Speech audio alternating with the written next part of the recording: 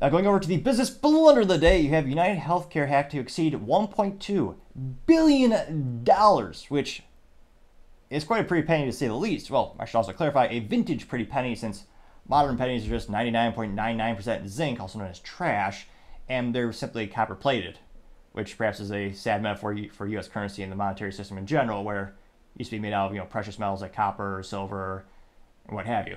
Now, this is coming to us thanks to Rivia Gold over at LinkedIn News, and she says, quote, UnitedHealth Group said that its recent cyber attack will cost between $1.35 billion and $1.6 billion this year. The February attack compromised the ability of physicians and medical care providers to get insurance approval for services across the U.S. tied to Change Healthcare's billing and payment systems. Continues to say, quote, about 80% of physicians are reporting, quote, lost revenue from unpaid claims from the attack. According to a recent survey, United Healthcare Group reported 1.4 billion quarterly loss, in part driven by the sale of its Brazilian business, but it saw a revenue rise of 99.8 billion, up from 91.9 billion last year. Which, granted, I'm biased. I own a cybersecurity entity, so obviously I think you should bolster your cybersecurity at all times.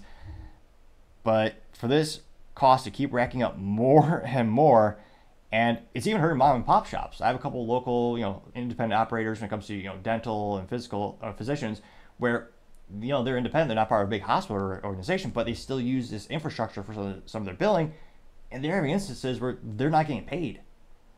So this is horrifying if you're a small business owner in that industry. It's not just the big hospitals that utilize these types of technologies as this type of company. And this ripple effect is hurting the whole industry, which is another good reason to, just, in my opinion, for certain things like dental, there's no reason to get insurance. Just, pay cash and everyone's a little bit happier usually. But to not properly protect the company and have such a huge, we're talking $1 billion. I don't know if they just need to hire better offensive cybersecurity, teams to test their environment. They need to bolster the type of cybersecurity solutions they use. But again, having that hack cost over $1 billion, I gotta say, that is certainly the business blunder of the day. Thank you everyone for taking the time to tune in. Again, I'm trying to get to 4,000 subscribers by the end of the month, so if you could click that button, I would greatly appreciate it. Also, leave me a thumbs up, thumbs down, or comment. It's a great way to give me some additional feedback, letting me know how I can make the show better and better. Lastly, don't forget to take the time to tell your family, tell your friends, tell your coworkers, heck, tell your enemies, tell anyone and everyone. Just stay safe and fight the good fight.